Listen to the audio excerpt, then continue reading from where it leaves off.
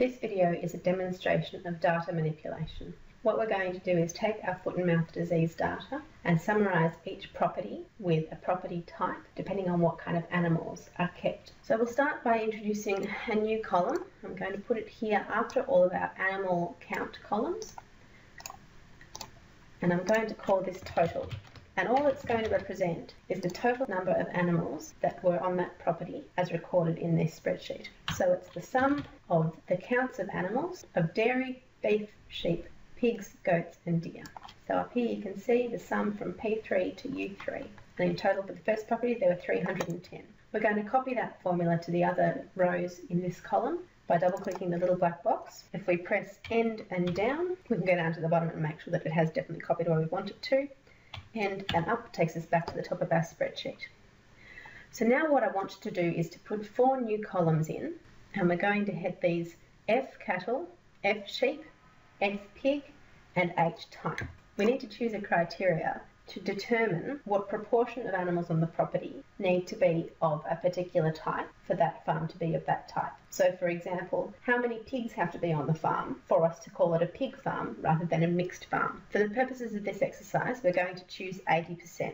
So I'm going to put 0.8 in row 1 of each of these columns to represent that. So now we want to put some formulas in this column to determine if more than 80% of the animals on that farm were cattle, sheep or pigs. So, for example, for the cattle column, we want to know if the sum of all of the cows on the farm, so that'll be the dairy cows and the beef cows, divided by the total number of animals on that farm is greater than our 80%. And I'm going to press F4 so that that's absolutely referenced. You can see down the bottom here we've got the syntax of this if statement. So that's the order in which Excel wants us to give it the information. We've given it a logical test. So then comma, if it's true, then I want for this to return a C. And if it's not true, then I want for it to return a blank cell. So this says if the total number of cows, dairy and beef added together, divided by the total number of animals on the farm is greater than 80%, then put a C in the cell. And if it's not, then leave a blank cell. And we press enter, and you can see it's left a blank cell because 2 over 310 is not greater than 80%. We're going to create similar statements in these other columns. So for the sheep, if the number of sheep divided by the total number on the farm is greater than 0.8, absolutely referenced, then give me an S, and if not, give me nothing, close the bracket. And finally for the pigs, if the number of pigs on the property divided by the total number of animals on the property is greater than 0.08, absolute, then give me a P, and otherwise give me nothing. So you can see this is working well. It's giving me a blank instead of a C because it's not a cattle farm. It's giving me a blank instead of an S because it's not a sheep farm. And it's giving me a P because 308 of those 310 animals are a pig. So what we can then do is copy each of these formulas down the columns, and we should be able to fill in a property type for most of them. Now at this point you can see that we've got errors coming up in some of these cells. You get this little exclamation mark box which tells you that there's an error going on. This is an error in value.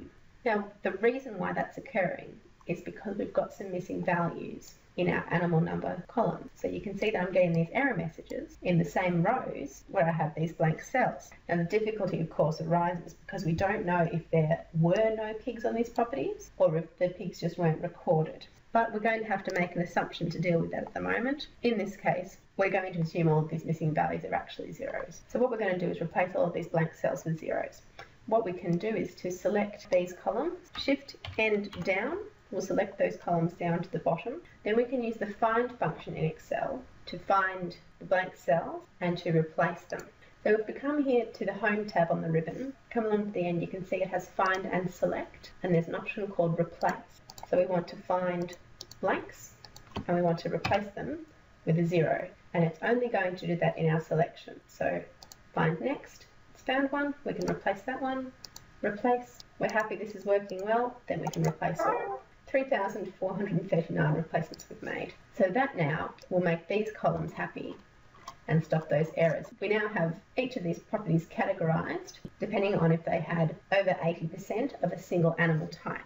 Now we want to assign a herd flock type descriptor, H type, to each of the rows. And again, we can use a conditional statement to say that. So if this is a C, it's important that you use capitals or lowercase, the same as what you'd put in the W column. And it's important that you use the quotation marks to tell Excel that it's looking for text information. So if W is C, then we want it to say to return a C. If W is not C, then I want it to test X. So then if X is equal to S, then give me an S. And if X is not an S, then I want you to have a look at Y and see if Y is P. And if it is, I want you to give me a P. And if it's not, then I want to give you an M. Because if by this stage it's not C, it's not an S, and it's not a P, then it must be a mixed flock type where there's not an 80% proportion of a single species, and we're going to call that mixed. Close the bracket. We had 3 sets of brackets, 1, 2, 3. So we need to make sure we put 3 at the end, and then press enter. And that's going to give us our herd flock type. And again, little black box down in the corner, double click that, and it will go down and fill the column using those conditional statements to work out what the herd flock type is. We now have each of our infected properties classified into what type of farm they are, according to the criteria that we've set.